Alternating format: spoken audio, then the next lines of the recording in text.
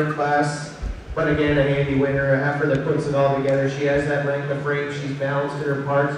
She just moves so freely around the ring, and it is that strength of her loin, that length to her frame that carries her over an extremely well-balanced, stylish heifer here in second.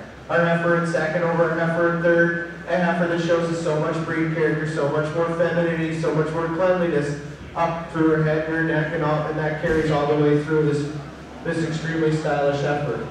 Our heifer in third over our heifer in fourth has an advantage today, just the way she handles her loin. She's stronger over her loin. I just prefer that slope from hips to pins over an extremely well-balanced heifer here coming out in fourth. Our heifer in fourth over our heifer in fifth has an advantage today the way she handles her hind legs. I just prefer the strength of her loin as well over this extremely well-made, powerful heifer here in fifth. Again, a tremendous class.